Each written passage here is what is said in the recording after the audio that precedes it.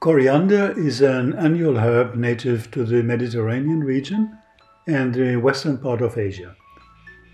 The plant belongs to the Apiasea family, also known as umbellifer. The herb is annual and grows about 1 meter in height. Its foliage shows fine, sparse, feather-like leaves. The umbbells, white or pinkish flowers, blossom through June and July, followed by green seeds, which later turn into brown. The tenderness and fine division of the foliage and the umbels can be compared with the richly branched endocrines of the human digestive system, where the plant is able to unfold its major healing properties. The leaves, also called cilantro, when rubbed, spread a kind of unpleasant smell like squashed bugs, which explains the Greek name koros, for coris, bug, for the plant coriander. Coriander herb today is mainly produced in Morocco, Romania, Bulgaria, Poland, Hungary, Yugoslavia, Mexico, Argentina, also in China, Syria and Russia. The essential oil is mainly derived from steam distillation from the ripe seeds, but also from the leaves. It mixes well with fennel, anise, ginger, parsley, leek, grapefruit, mandarin, and other spice and citrus oils.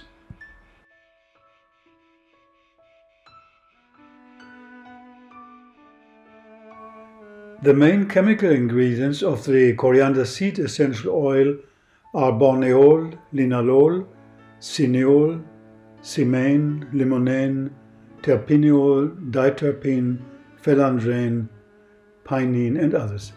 The oil has a sweet, woody, warm fragrance and is nearly colorless. For distillation, the seed is ground, usually just before distillation. This increases the oil yield and shortens the time of distillation. The essential oil content of dried coriander seeds can be up to 1%, with some residues of fatty oils also.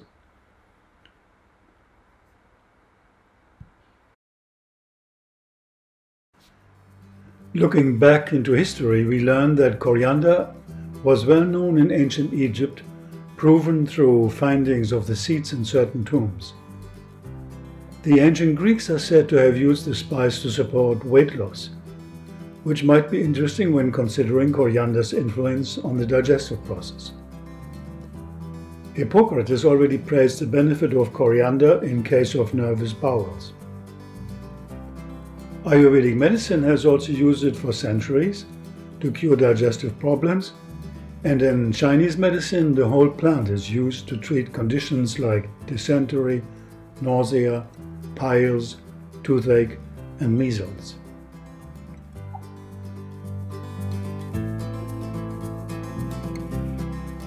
Coriander oil helps with the secretion of enzymes and digestive juices in the stomach, thus stimulating peristaltic motion and overall digestion.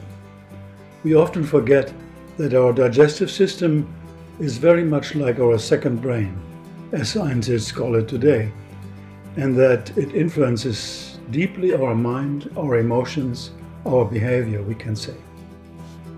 Our overall attitude also towards our life and our social environment. All anxiety, depression, mood swings, loss of direction and motivation, this is important to remember, are often linked to toxins in our body. Our so-called gut-brain connection becomes more and more evident today due to increasing research on this topic.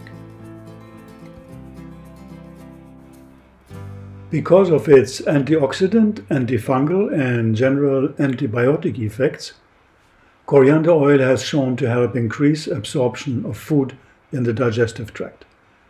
With its stomachic, carminative, lipolytic, and fungicidal healing powers, coriander is widely used to help in case of flatulence, children's diarrhea, and constipation, etc. In addition, its analgesic properties are also helpful in case of rheumatism and migraine, and its anti-inflammatory character assists us to cure colds and flu. On top of it, coriander's antispasmodic capabilities release muscular spasms.